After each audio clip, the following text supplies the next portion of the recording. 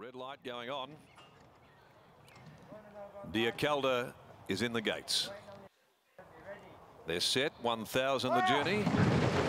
Gate Spring Racing, Mekong Den missed it by 2 or 3. Now Dear Calder is going to be back there second last as they hit the ground, and Copper Fury the first to break over Milady. Just a Fluke with Arafura settling down there, running fourth. A length and a half to Dear Calder, given time to find its feet early, and 2 lengths behind them having to be ridden along is the roughie Mekong Den at the 600 mark, and down on the inside it's Copper Fury that holds the front. 3/4 clear from Just a Fluke. Arafura in the box seat coming to the corner from Milady. A length and a half to the odds-on favourite, Dear Calder, about 4 from the leader, and back behind them is Mekong Den. Into the home straight now, Copper Fury led, about a length and a half in front, Just a Fluke. The run comes along the cutaway for Arafura. Here comes Dear Calder, starting to wind up now down the middle of the track. It's extending brilliantly, and at the 100-metre mark, it's Dear Calder sprinting straight over the top of them.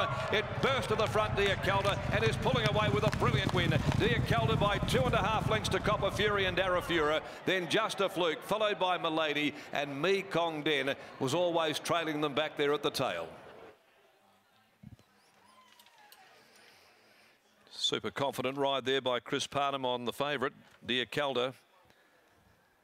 Once the sizzling filly got into the home straight, it took a couple of big bounds and the race was over. Destroyed them there. Fine victory, her second from 3 this preparation, and 3 out of 5 overall. Wins by almost 3 lengths on Copper Fury. Arafura in third placing. Fourth will be Just a Fluke. A sizzling filly from Kezabel, a daughter of Zabeel, for Ray and Ryan Meadowcroft, BJ Meadowcroft, Jason Caroni, Chris Chalwell, A. Van der Wielen, H. Van der Wielen, prepared by Simon Miller and handled by Chris Parnham. Second to 5, Copper Fury by Equiano from Uptown Lass, trained by Jimmy Grieve and ridden by Jade McNaught. And Arafura, number 1, third by Looking at Lucky from Hialeah star Adam Ferry and Alan Kennedy.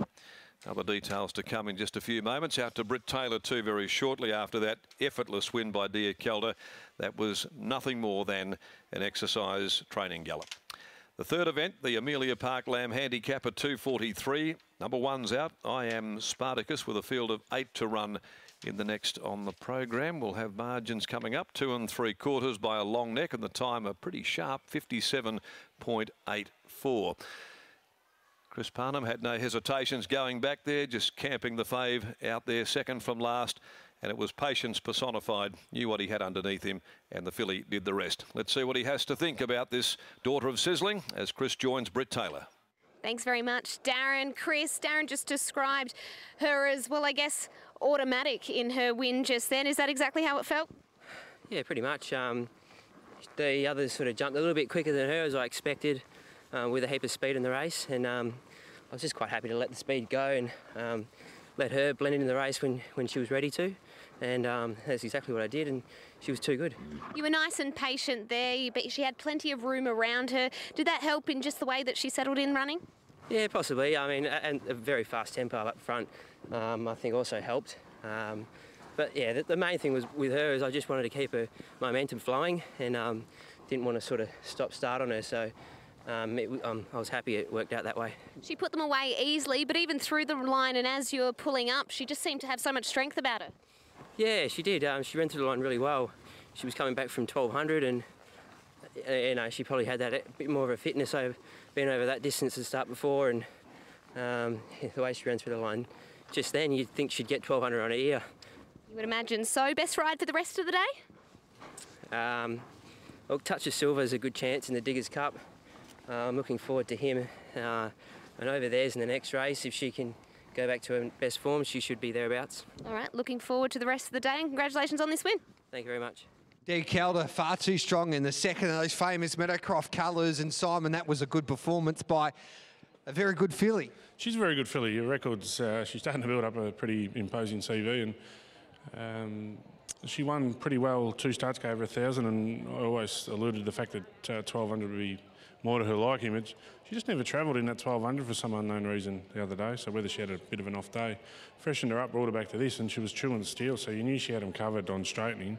And I just heard Chris say that she'll get 1,200 on her ear, so it's pleasing to see, and it gives the indication she will. So we'll have a look around and see what's on the horizon, but if there's a 1200, we'll probably roll back in. You've been patient with this filly. Any reasons behind that? Because when you look at her in the yard, she's got that imposing look about her.